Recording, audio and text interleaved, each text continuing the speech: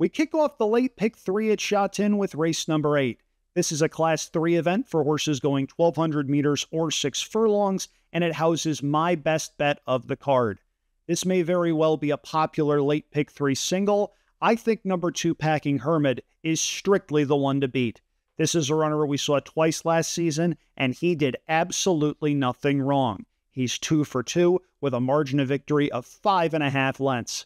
This is a horse on the rise, and if he's ready to run, I think he is strictly the one to beat, despite an outside barrier draw that may not look ideal on paper. Behind that one, let's go with number 12 Super Infinity in second, number 5 Captain Win in third, and number 1 I Give in fourth. 2, 12, 5, and 1 for me in the upcoming 8th at Shot 10, with number 2 Packing Hermit serving as my best bet of the program.